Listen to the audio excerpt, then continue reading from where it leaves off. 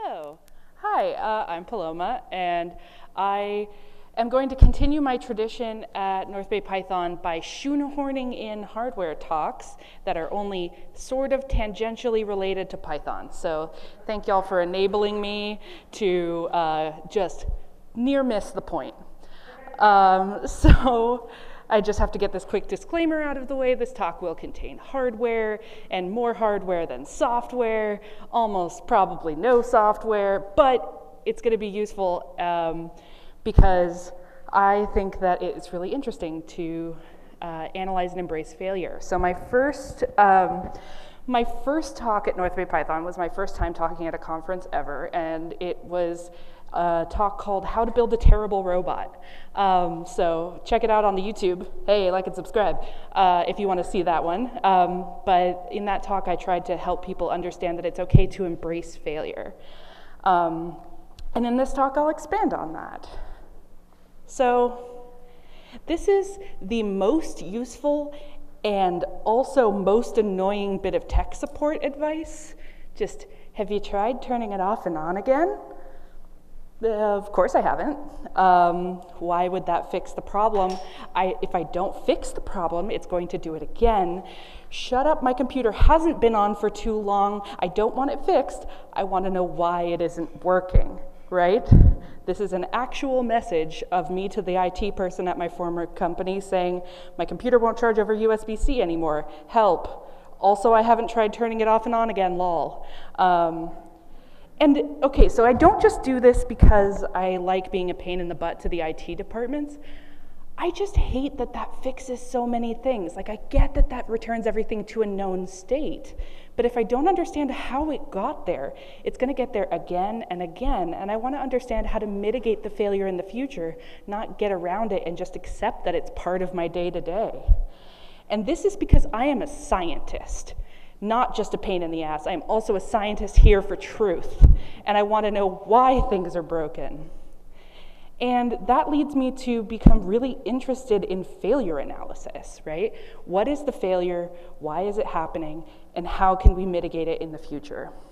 So just a quick aside, the last time I spoke at North Bay Python, I was working at Xerox PARC, and I was working on autonomous ocean drifters that monitor marine and maritime environments and report that data in real time via satellite to the cloud. I then decided I wanted to just totally change things up and do something different, so I started working at SOFAR, which makes autonomous ocean drifters that monitor marine and maritime environments and report that data in real time to the cloud via satellite. But then the great layoffs of 2022, so I decided to completely reinvent myself and do something totally new and different. And now I work at Saildrone, which does unmanned ocean vehicles to monitor marine and maritime environments and report that data via satellite to the cloud. So the first case study I'm going to talk about is from my time at SOFAR, and it was for bending over a sheave. So for all of you maritime nerds, you're going to know what that means, but essentially putting something over a pulley. So we made these maritime like ocean drifters, and they had a smart mooring, and the smart mooring would go down to the anchor to keep the drifter in one place. You could have it just free drifting in the ocean, but you could also have it moored so you can measure data at one specific point. But if you're going to have a cable tying something to the ground, you might as well put some sensors down there.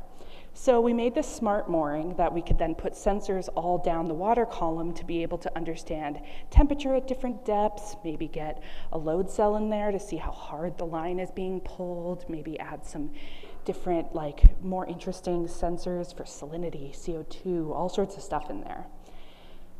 But when you put a smart mooring attached to an anchor, people are going to want to pull it up by the smart mooring instead of sending a diver down to go disconnect it, which makes sense. But what does every person tell you not to do with the cable plugged into the wall? Don't pull it by the cable, pull it out at the source, right? But these are my people, and we don't listen to advice. So we just do what we want to because it's easier. But this means that cables are going to start breaking, right? And so we wanted to understand how many times somebody could do this incorrectly and what would the impacts be, because we were seeing failures in the smart mooring. So the first step was to understand the problem, right? This is sort of what we call a con-op of the smart mooring system. We had the drifter, we had a surface float to kind of keep less tension on the line. Then there were some inline floats and various sensors along the way. So we had to think about what type of anchor should people use, because different anchor types require different levels of strength into the sand. We had to think about how often people were going to want to recover these and either change out the SD cards in them or do all sorts of data analysis. They wanted to get the high frequency data. How often would that happen?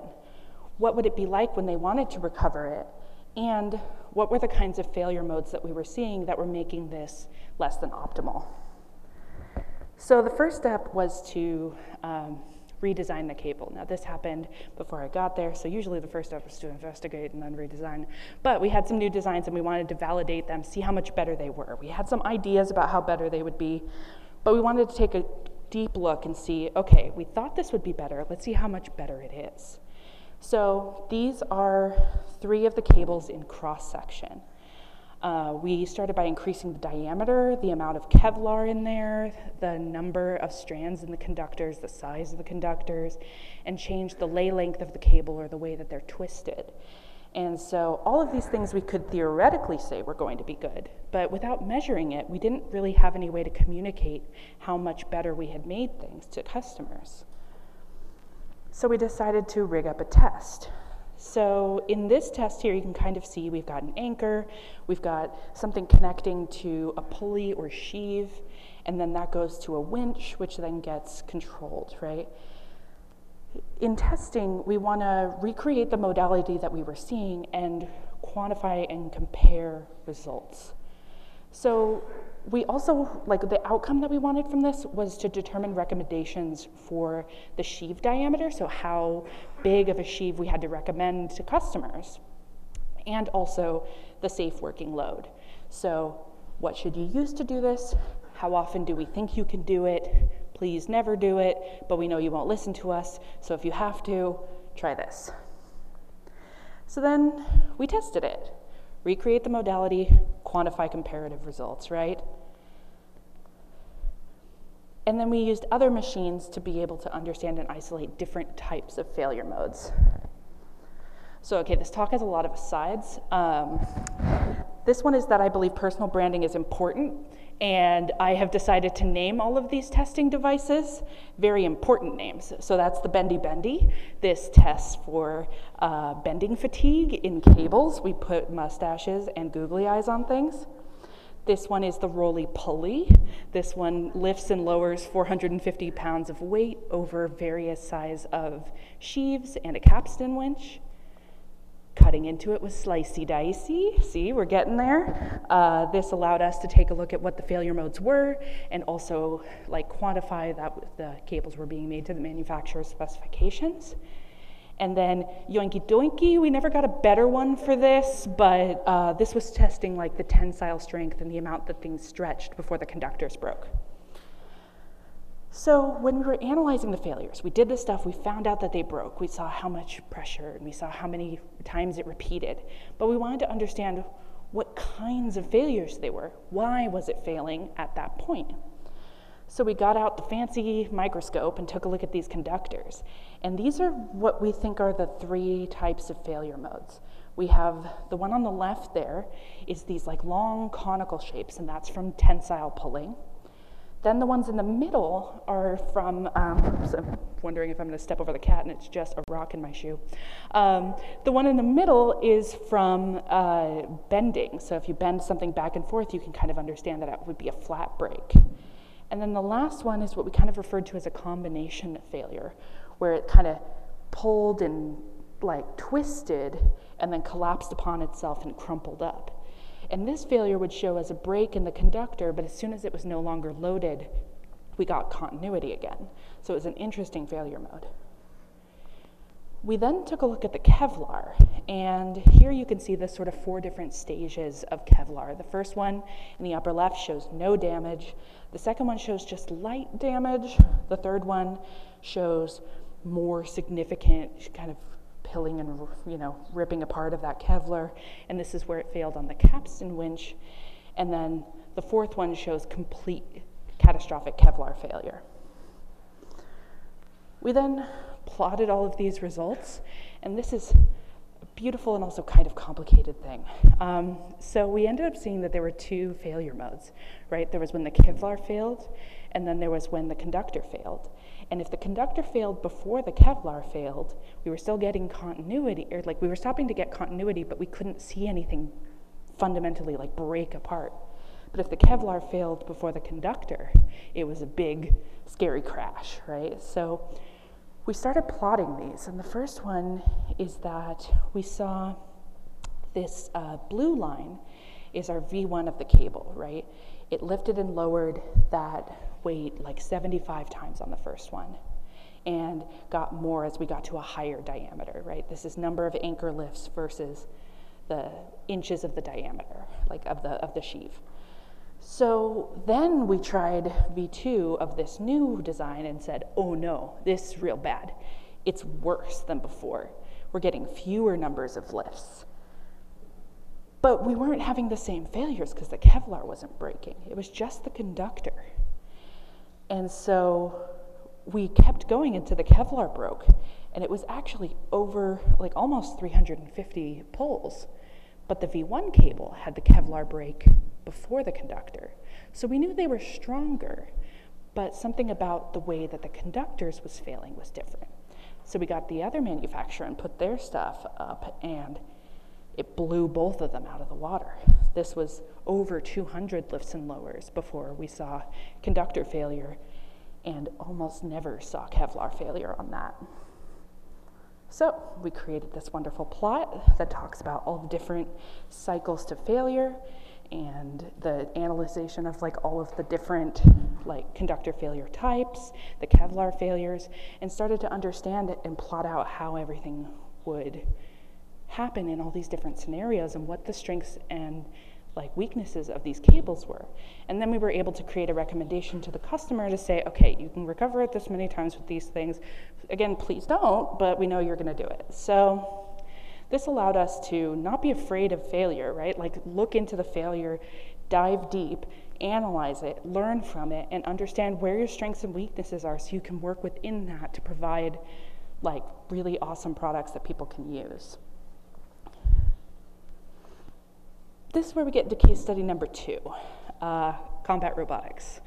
As you may have heard, I am on Discovery's BattleBots, and if you watch Discovery BattleBots, you may understand that there's a lot of failure there. As another aside, in writing this talk, I realized I'm very mean to robots. I throw them in the ocean and then in a battle arena, and I don't know that that's fair. But that's just the life that I've made for myself. So in combat robotics, you see failures all the time, and it is catastrophic failures of something that you love, have worked for months on, and you are just watching it get destroyed. So you kind of have to get okay with failure and with analyzing it and learning from it. Now, I could go into a lot of depth on all of the specific hardware failures that we saw, and I would be happy to chat with you throughout the conference about it if you have any questions. But I more want to focus on what I learned, because I know that that's applicable to any project that you're working on. So here's the problem space. I want to keep another robot from breaking my robot. And again, this is where I ran out of steam on slides, because there's just too many failures to look into, and it's really cool. So that is our robot, Hijinks, the very pretty one that's pink and blue and yellow. And that other robot is Sawblaze, the current world champion, destroying us. We went the full 3 minutes, but we lost a lot of parts, and at one point had our drive motor just flopping around in front of the robot. So we have had to learn a lot about how we make our robots stronger and how we adapt to failures. So here's some tips I wanted to bring to all of you for what you can do when you're trying to cope with, embrace, and understand failure. First thing is document everything meticulously. So when we get out of of battle. We start immediately going in and taking photos of everything. We start writing down everything we noticed, everything we saw, pictures in depth, trying to understand how things broke apart, ripped apart, which things caught on fire. And so that way we can understand what do we have to work with to understand this failure. This one, thanks to Cameron, when I was talking about it, he said, look where the evidence isn't. Survivorship bias, this is kind of a classic example, but when people were looking at planes that came back from war, they were seeing that there were a bunch of bullet holes concentrated in specific areas. And the first response may be, oh, I need to shore up those areas because that's where they're getting shot a bunch. But what they weren't thinking is, these are the planes that got back. The planes that didn't get back, we don't have that data. So those are the ones we actually should be looking at. But these ones survived. So a plane can get hit in these areas and be okay. So making sure that you understand what information you have and what you clearly don't, and making sure that you're thinking about what isn't available to you. This one is something that my team captain, Jen, says a lot of the time. Failure is weakness leaving the robot. And I say this a lot in other parts of my life, but when something fails, you now know that failure mode, and you can learn from it and better prevent it, right? Failure is not your failure. It is not a failure of your intelligence. It's an opportunity to reevaluate, to get information, and to grow and make things better. So if you have things like, if you're writing better exceptions in your code, right? You may have more failures because it's reporting more information, but it actually lets you write better code that responds more dynamically to the kinds of inputs that you need to, right? More information allows you to solve problems faster and make what you're creating a lot more resilient. And finally, I'll leave you here with what my captain Jen said in our most recent post-fight breakdown video. You can't always control how good of a day you have, but you can control how weird everyone else's is. And we take this to heart at Hijinks, right? You're gonna have a weird, bad day sometimes, but you can make things you can just have fun with it and embrace the failure and have a good attitude about it. And that's what we try to bring to combat robotics, even if our failures are being seen by millions of people around the world. You can just know that you're building giant rock'em sock'em robots that are fighting on TV, and remember that this is ridiculous. So I hope that when all of you are creating the wonderful things that you create, you can think about, there's that fail fast, fail often, but learn from your failures, embrace them, don't be afraid of them, and don't let that stop you from trying something new or achieving things. So, thank you very much.